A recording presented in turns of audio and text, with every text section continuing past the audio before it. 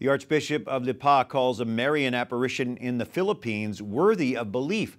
During feast day celebrations for Our Lady, Mediatrix of All Grace, last weekend, Bishop Raymond Arguelles releases an official statement of approval. The Archbishop says the events and apparition of 1948, also known as the Marian phenomenon in Lipa and its aftermath, even in recent times, do exhibit supernatural character and is worthy of belief. Marian expert Michael O'Neill, creator of MiracleHunter.com, Skyping with us from Chicago. Michael, this is the first time in history that an archbishop has overturned a Vatican judgment from negative to positive. Pretty bold move. What's behind that? Well, I think really it boils down to the great Marian devotion of this particular archbishop and the people of the Philippines. This would go in the category of the sensus fidelium, the sense of the people there have honored Our Lady under that title, and the bishop is showing that with this approval. How interesting. Summarize the apparition at Lipa for us.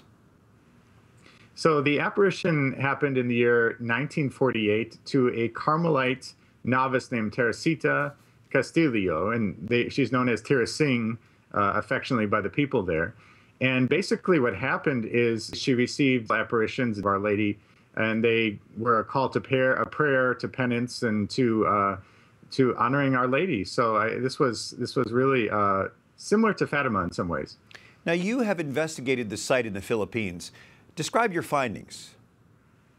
Well, I was able to go there in June 2015, just a few months ago, and that was just on the heels of the Archbishop giving a homily there where he actually declared these apparitions to be supernatural. In that homily, of course, it required a more serious formal statement for it to be official.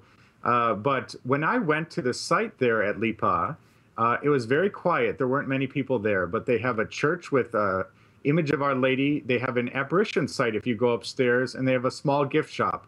And all this church is connected to a convent, a Carmelite convent there. So very quiet from what I'm seeing, but if you look at the videos that are now posted online, this place is buzzing with people. There's a great amount of excitement for this apparition at Lipa. Well, we appreciate the insight from Michael O'Neill, the co-founder, or I should say founder and creator of MiracleHunter.com, joining us from Chicago. Michael, thank you. Thank you very much.